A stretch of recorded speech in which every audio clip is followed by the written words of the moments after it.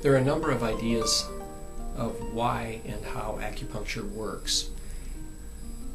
In China, their thinking is accessing acupuncture points is unblocking energy flow to restore normal harmony and balance in your body.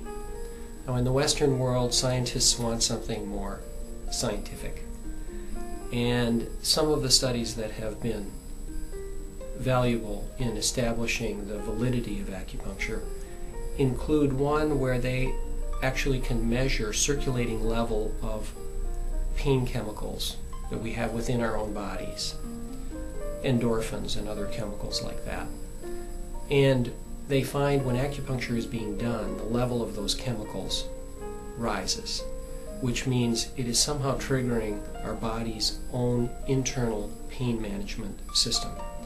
The other studies involve doing sophisticated scans of the brain while acupuncture is being done, and they notice increased activity in the areas of the brain that control pain. So several good established mechanisms whereby acupuncture simply helps our own bodies manage pain more effectively.